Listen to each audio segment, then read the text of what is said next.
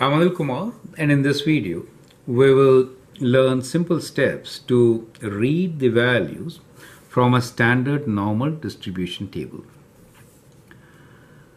The question here is how to read probabilities from this standard normal distribution table.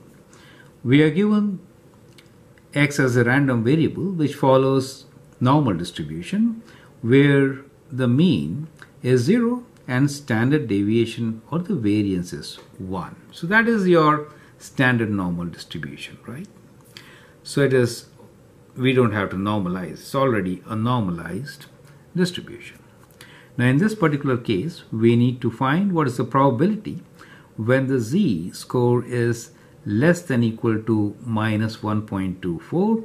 What is the probability when the z is greater than equal to minus 1.24, and what is the probability when the value of z is between 0.75 and 1. So let me change this to 0. So we are not going to complicate this.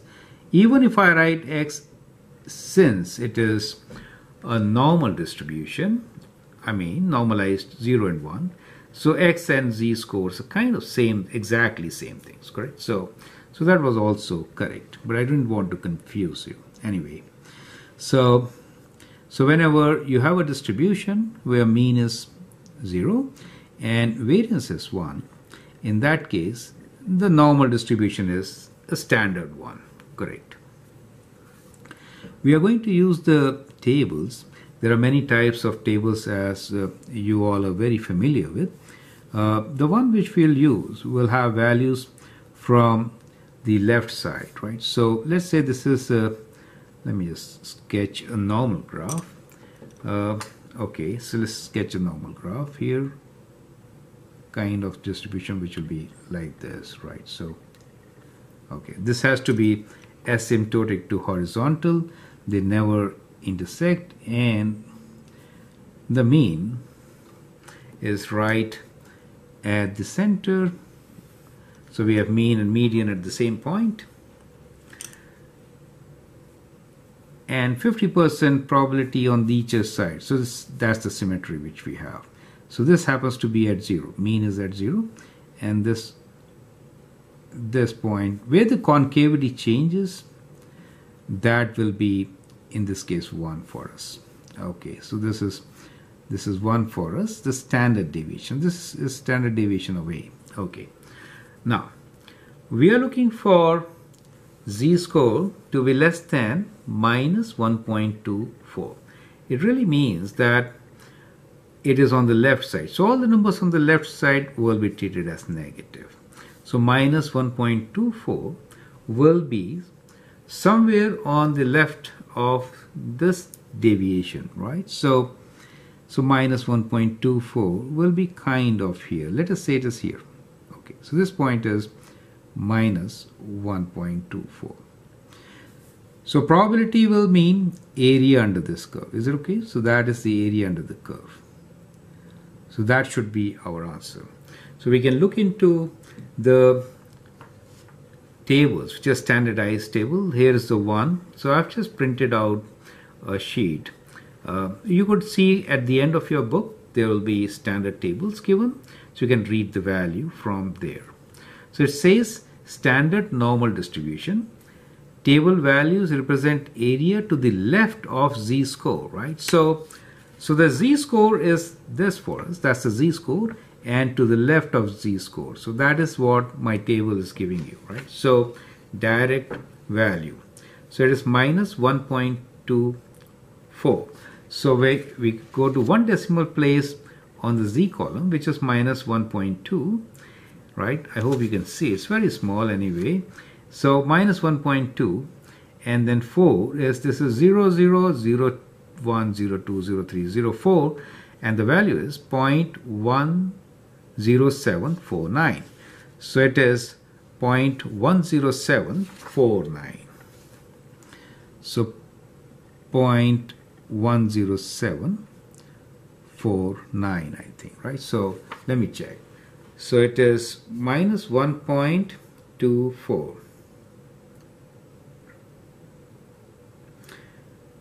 So yes, 49. Okay, so that is the value which we get here. So that is the answer. This is a probability density graph. So the area gives you the probability, right? Now the other question part B is, what is the probability for this z-score to be greater than minus 1.25? That means on this side. Now it is important to understand that we are using greater than equal to, less than equal to. Now what is the probability? Let me add one here to make the point clear. What is the probability for z-score to be equal to minus 1.24? So whenever you're talking about a continuous graph, and if you look into exact value, the answer is 0. Do you understand? So saying greater than equal to, greater than is one and the same thing. At that point, exactly at that point, the probability is 0, since for this line the width is 0, so the area will be 0. Okay, now so don't get confused with less than equal to and thinking where will this 1.24 belong to, right? So remember that at a particular point for any continuous distribution, probability will be 0. That helps to understand, right? So now it's easy to answer the next question. So it should be total area is 1, right? So to the right side of this, area should be 1 minus 0.10749. Is it okay? So that should be your answer. So let's calculate this. So it is 1 minus 0.10749, and that gives us a value of 0.89251. Correct. So normally they are given to 5 decimal places. You could always write to 3 or 4 decimal places. Anyway, so this is what we get. So that is kind of straightforward. And now here's a slightly different question, which says, what is the probability for z-score being between two values? In this case, it is minus 0.75.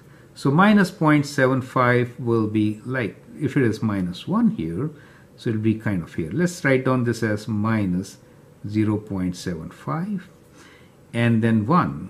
So 1 is right there. Is that okay? So between these two. So now we are interested in finding the probability for the z-score between the given values. So which is kind of here, let's say this, and then this first standard deviation, right? So this area. Now we are interested in this area. How do we find that kind of a probability? So it's definitely area under the probability distribution graph. So what we will do here is that we'll find z-score less than 1, z-score less than this, and taking away, we find the difference. That is to say, it could be computed by finding probability for z-score less than. So we'll avoid writing less than equal to, since you know as equal to, it is 0. So less than 1, right? So this much, take away probability for z less than minus 0.75. That will be the inside portion of area which we are interested in, correct? So let's look into these two values.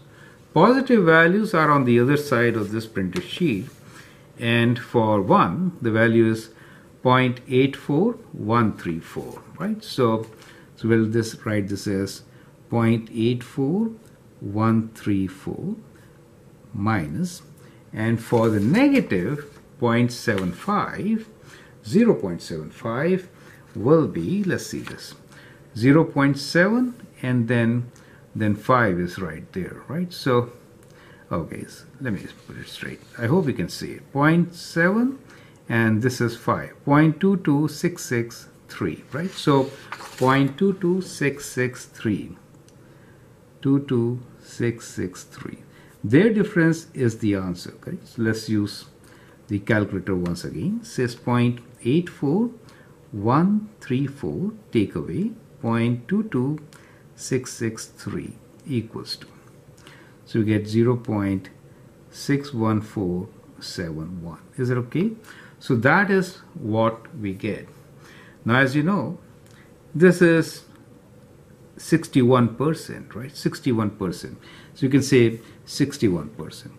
Now, as you know, it is estimated, if you estimate this kind of right, because the area between the two standard deviations is around 68%. Is it okay?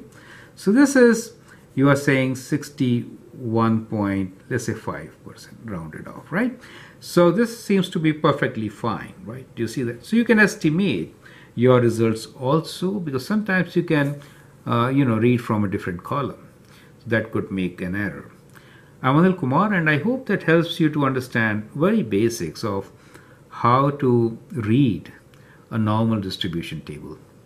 You can always share and subscribe my videos. We'll look into some more examples of similar kind. Thank you and all the best.